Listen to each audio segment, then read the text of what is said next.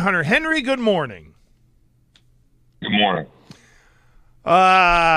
Where do we start? Where do we begin? Where are the mentals of Hunter Henry as we sit here this morning at 2-7 after another crushing loss?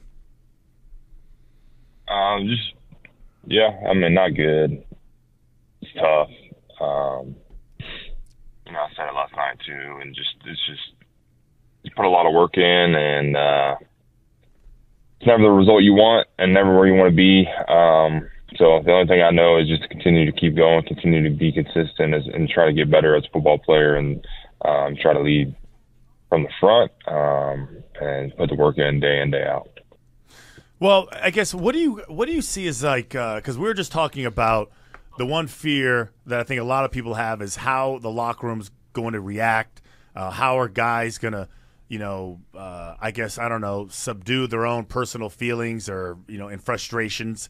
How do you keep the locker room from splintering? Like, how do you achieve that? I don't think the locker room will splinter. We have a lot of good, high-character guys in that locker room, and I don't think it'll splinter at all. I mean, we get another chance to go out there and play this week in, week out. We still got football games to play, and we got to just attack each game, one game at a time. And I don't think it's going to splinter at all. We have a lot of high-character guys, so I don't think that's a worry too much. But just for myself, just trying to lead and be myself, bring a lot of positivity, and go to work day in, day out, like I said. Have you ever seen a situation like that where you kind of get the hint that it is about to happen and guys are upset and are willing to kind of voice their frustration? And then if you have seen that, what would you do to kind of quiet that? Yeah, I've never seen that personally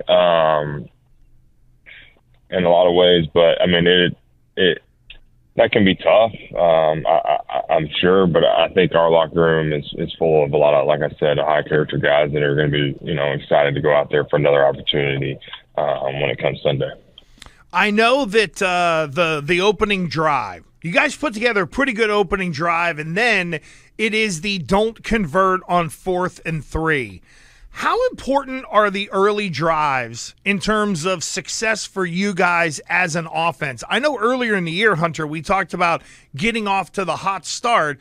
Defense gets you a 3 and out, you turn around, you put one together, and then just missed. Does it have a different kind of impact early in the game in terms of setting a tone versus, say, in a third or early in a fourth quarter? Yeah, I feel like we've lately, been able to, a few games here, been able to put a few, good drives together early.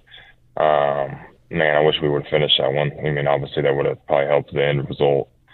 You never know when that play is going to be that can change the game. So you just got to, attack every play. And, it can always be a couple plays in a game that can, make a big impact. And you got to be ready for when that is, and each play throughout the game, you just never know when that's going to be. It could be literally the first drive, it could be the last drive.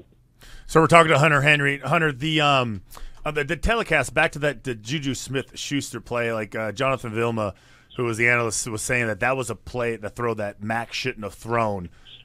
Was that a throw that he can make, right? Was that the right call? Yeah, the outcome wasn't what he wanted. Yeah. I mean, play it is what it is. It wasn't maybe just that play. Maybe the game shouldn't have come down. Like I said, there's other plays in the game that, if we make that, it wouldn't come down to that play. So we got to look at the whole scheme of things. Obviously that play is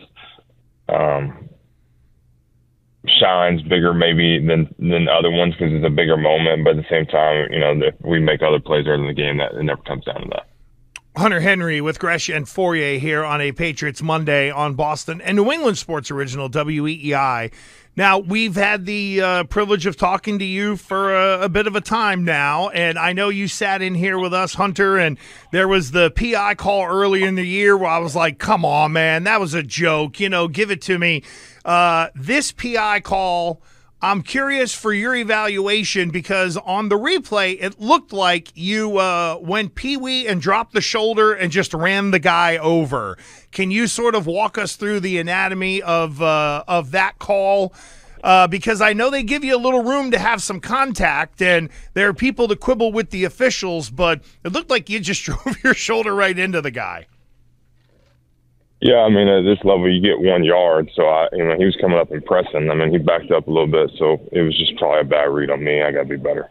Is that a read situation in terms of how you have to handle that if the guy stays off a little bit? It's where you're just maybe standing there and getting in the way versus when they come up and kind of jump in your grill a little bit. That's all a part of that read there at the tight end spot? Yeah,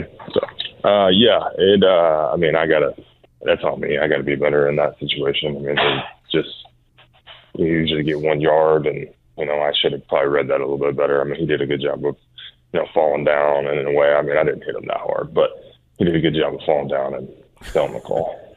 So, all right, last one for me because I guess are you kind of happy you get to get out of the country right now and kind of just get out of town and maybe I know that you guys spend a lot of time together and I don't know, get reacquainted and bond a little bit. Is that something you guys are looking forward to playing this game in Germany? Yeah, it'll be good. It'll be a good atmosphere. I've heard good things about it, so I know all the guys will be excited. Is it a Stein that they drink out there? The big gallon jugs of the big like the St. Pauli girl. What are those beers called? The big giant beers. You guys allowed to Das Boot? No, not the boot. Could you handle the boot though? I guess you got to drink it a certain way. No. All right. I'm just watching what I see on TV. I know nothing about you guys, I guess. There we go. All right, Hunter. Thanks a bunch. We appreciate you, and we'll catch you next week. Bring the lederhosen. All right. All right, there we go. Okay. He's not in the mood today. He is godly. Not in the mood at all, and I can understand it. Our interview I think it was Hunter, your question that ruined it. What's that, the pass interference one?